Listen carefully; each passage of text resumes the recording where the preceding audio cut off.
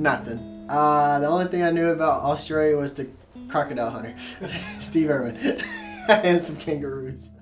The whole experience was once in a lifetime. Everybody wants to go to Australia, and just having the opportunity to go was a blessing. I loved it. My teammates, we still text. The Outlaws, thank you. That's like the little fan base. Thank you to everybody in Brisbane, thank you. And shout out to all the Bandits fans out there.